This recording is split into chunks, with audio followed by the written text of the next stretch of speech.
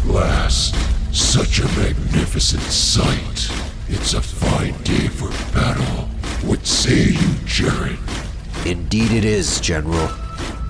Let us give them the greatest battle of the Shattering.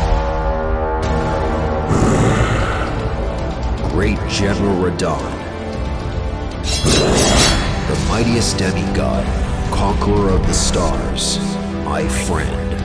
As witness to the mighty star scourge Radahn, I shall tell you his tale.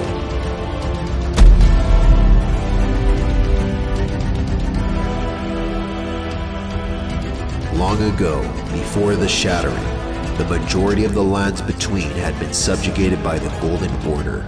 The banner flew under the God Queen, Marika. But the Order had reached a stalemate when they came up against the Academy of Rea Lucaria and the Carians.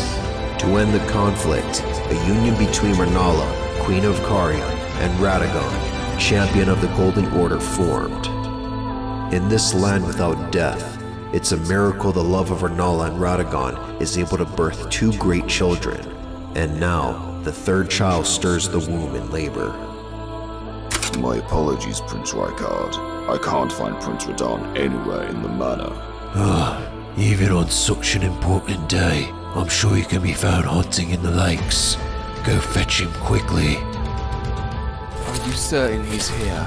Quiet ones. The areas are foul with all sorts of dangerous beasts at night. I heard these small lakes well up from the dam leaking. Can you imagine what the area would look like if the dam broke? Giant crayfish!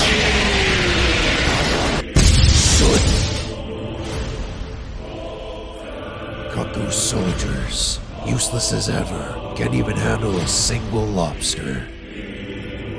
Prince Radahn, the Queen is in labor, and your brother requests your return post-haste. You all worry too much. Mother and child shall be fine, as the stars have foretold. The stars are shifting. Has fate changed? Granny, my little baby. The birth of the Carian princess would forever change the fate of the lands between. I see.